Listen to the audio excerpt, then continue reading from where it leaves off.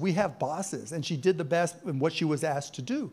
Were they perfect? No, I would have handled immigration differently. And honestly, I think if they could do it all over again, and they won't say it necessarily, they would handle it differently as well. But guess what? They changed. They learned from what happened down there, and now they're supporting that Langford border bill. They said both said they'll sign it. The executive orders, now the crossings are down where Trump was. And so they're saying, oh, the border's the worst. Border's the worst. Well, we're back where Trump was.